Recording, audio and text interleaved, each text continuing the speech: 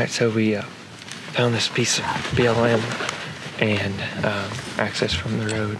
So we knew there's a lot we couldn't see. It goes pretty deep. So me and Jacob came on off the road. We seen a couple does right off the bat. But we're up here on this knoll overlooking most of what we can see here. And we spotted a buck, or what we believe is a buck. It's a long ways off. We only have one really good way to get there, which is just down this valley and then kind of follow the ridge and hopefully get within a range of him, or at least to get a better look at him. So we're gonna do that. It's gonna take us a little bit to get up there, but we'll see what we can do. We may find something in between here and there too. So anyway, let's go do this.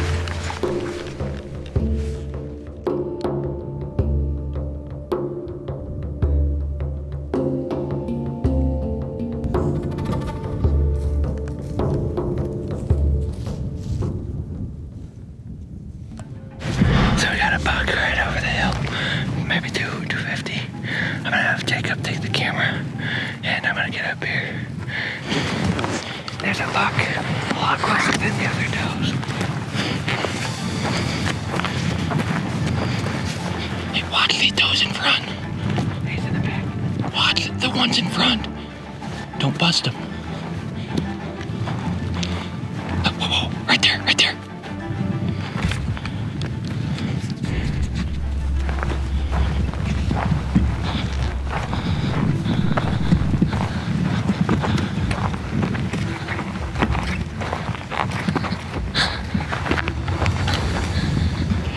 Three more coming in. Like closer than him? Yeah. I mean, I don't know which one's him. It's the farthest left one. Yeah, there's three closer. Up the hill to the right. Closer. Yeah. Drop down, drop down, drop down, drop down, drop down. Left, left, left. Alright.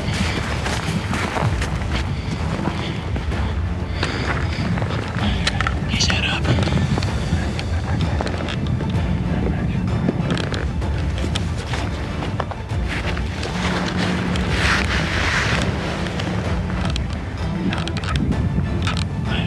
Some of them are looking. No, he's not now.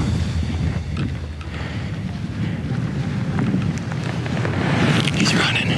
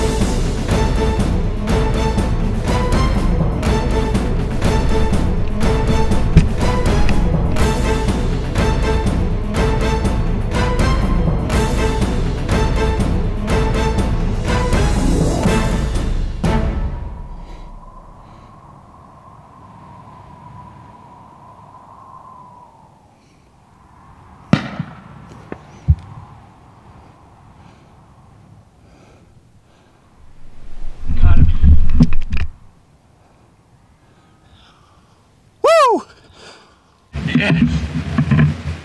Yes, yes, yes, yes. That was crazy.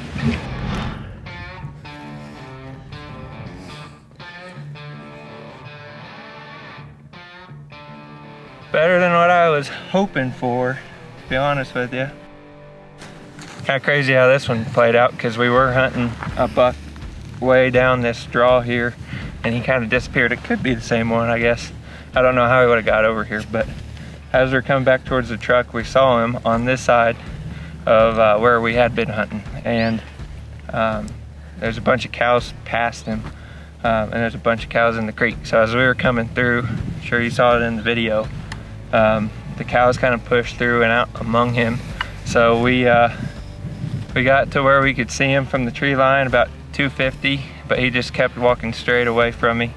And you know, with him getting further away, starting to creep towards my comfort zone, I decided maybe I'll just follow him out here. So that's what I did. I just kind of crouched down and made my way up, as you saw. He was about 230 yards or so whenever I shot, and he didn't go too far after that. The Deer Season XP sure did a number there on the entry side. Haven't looked at the exit side yet, or if the bullet's still in there. So anyway, couldn't be more happy. My first antelope, first trip to Wyoming, with just a gorgeous, gorgeous animal. And to spend it with my dad and my brothers, just couldn't be more thankful. So awesome, awesome deal.